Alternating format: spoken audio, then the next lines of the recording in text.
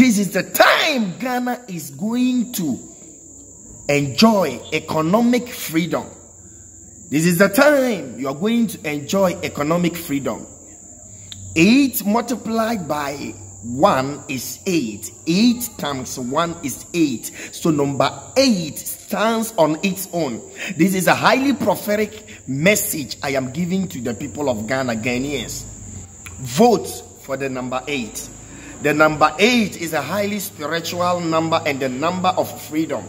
Number 8 is the number of economic freedom and economic enjoyment. So vote for the 8. As I speak right now in the realms of the spirit, on the 8th of December, the number 8 will be exceptional.